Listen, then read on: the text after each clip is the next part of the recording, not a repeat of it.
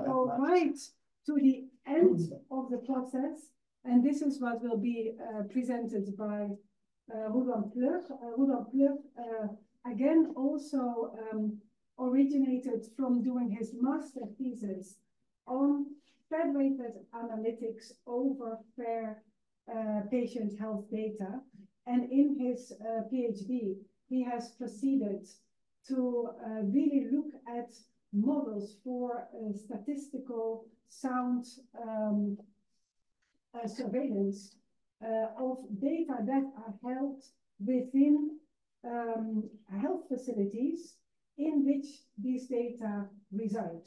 And so that means that principally you don't bring all of this data together in one central place, but your analysis, your modeling really needs to be suitable to a fragmented data setup. Ruduan is one of our team who really can give excellent explanations. I think if you had the floor for 2 hours, we would also really all benefit from that. Today, you can only present on that very specialized one part of you, but the purpose is really that we all, before the coffee break, get an idea of what is the horizon of this. If you're looking at this in 5 years' time, what are we then capable of doing? So over to you, Ruduan. Okay, so I'm told to talk around here, just so everyone can hear it. Can I control from here, just with spacebar? Okay, perfect. There's no animation since the PDF, but I'm sure that will be fine.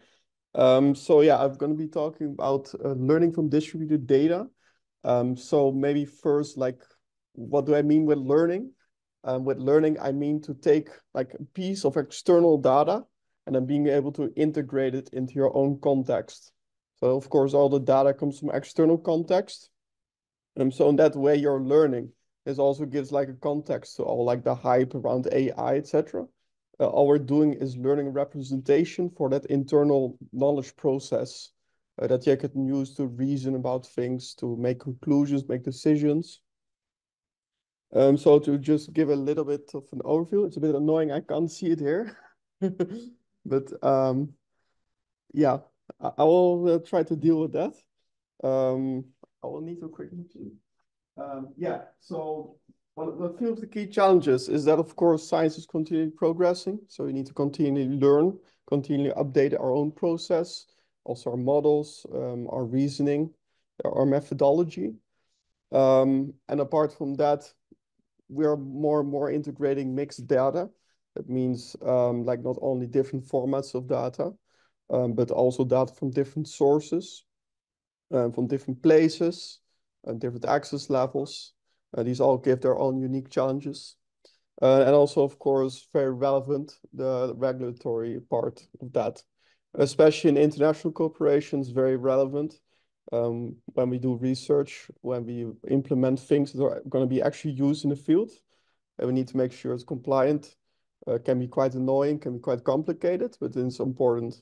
It's also important to not only look at the current compliance, but also see, is it possible to comply in the future?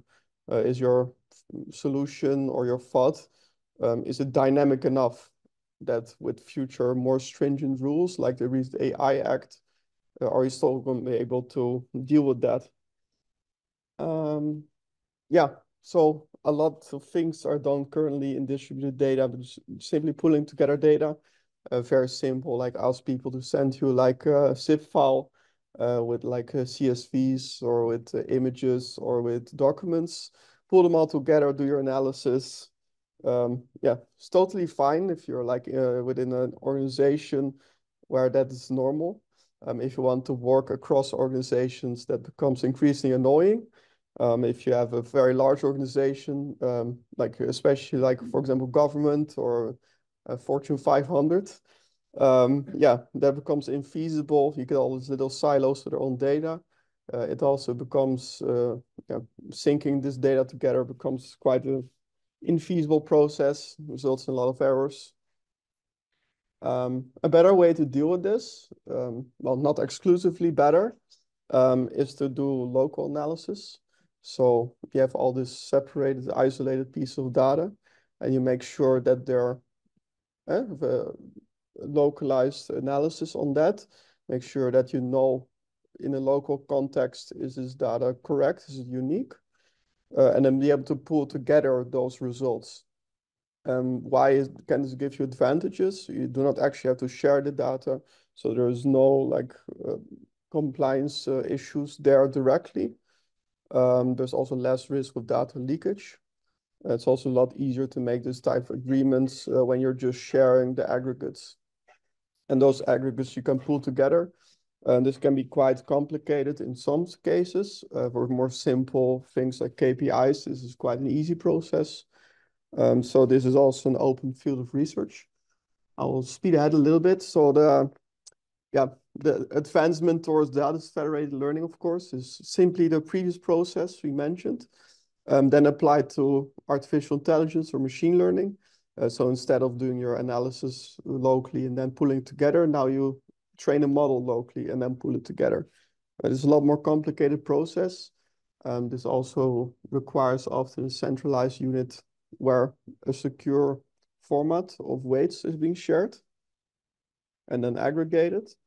But this features a lot of promise in very advanced use cases, and I will show you one at the end. So because of the animations, this part broke, but this is just a small package that's been developed open source to also contribute to. It's also quite a well-used one nowadays. It's called Flower and makes it really easy to simulate this kind of federated methodology. Yeah, and where does FAIR come into play? So this is where I brought a link.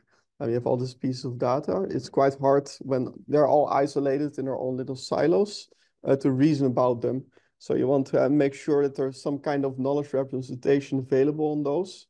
So you can also ask the right questions, that you know what kind of data is available at which place. Make sure that the metadata is well described for each different data set, for each different data source. And then you can start reasoning about that. And also, of course, you have to make sure that your knowledge base is set up correctly, that's actually shared across your data in the organization. This is one of the key points that VODAN does really well. We have well-described data that's available online. You can just see it yourself. But the actually data linking to that knowledge, those are, of course, more private because it contains sensitive information. But you know that it's based on that knowledge representation. So you can reason about it, you just can't see it. You can ask the right questions. And that's, of course, important. I'll skip the super technical part. I'll go to more my use case because the time is quite strict. So I'm looking at histopathology and why this link to federated learning, because it's quite an advanced use case. The data I looked at is the simple histopathology. So specifically at the staining part. The nice feature about this that is implicitly has a classification in this data. This is data for, see if I think I have a description slide in there, but it's IPC data.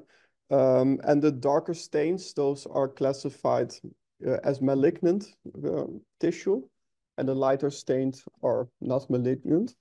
And then we have an implicit classification. We actually got this data from Emory, the Cancer Institute in the US.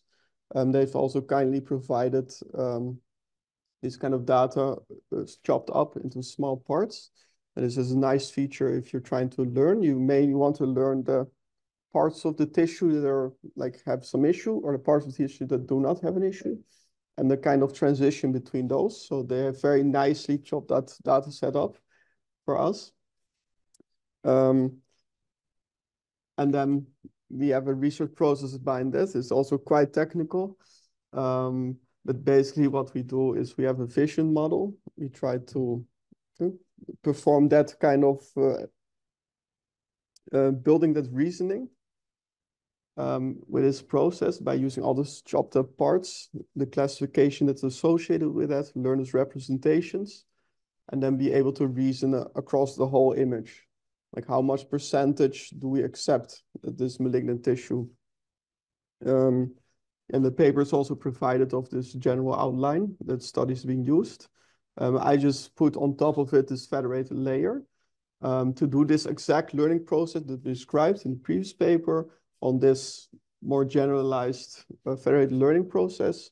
So we do the same kind of learning strategy, but then across different isolated facilities.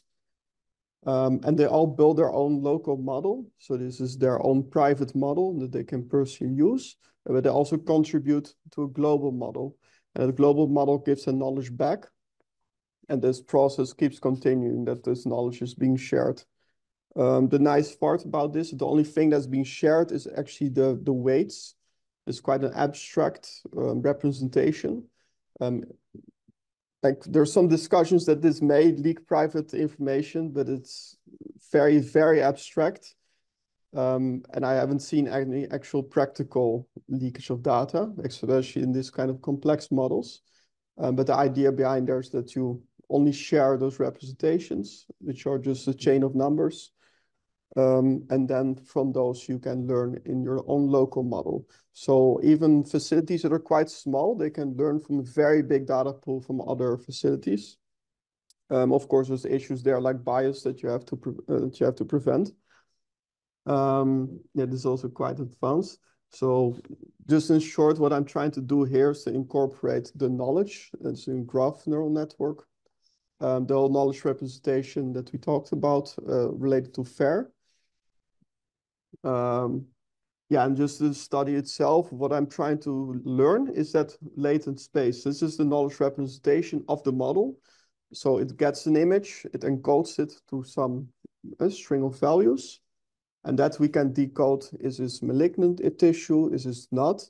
What kind of diagnosis should we give this patient? These are all advices, of course. This will be given by clinicians.